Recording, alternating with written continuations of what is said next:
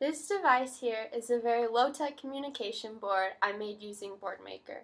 This communication board is great for nonverbal students who would like to communicate their thoughts or needs without some big piece of technology getting in the way.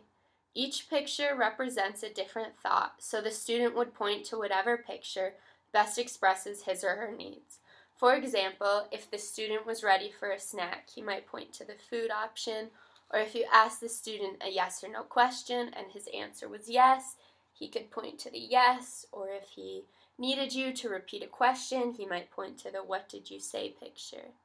The student is then able to communicate with another person what he wants, and he could do so by either pointing with his finger, pointing with some sort of stick, or even using a laser pointer if he needed.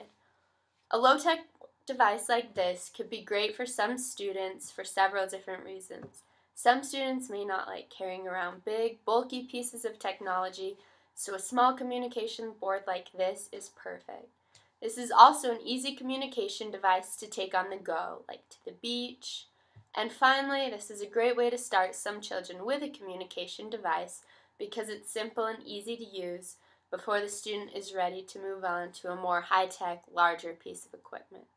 And that is a communication board made from BoardMaker.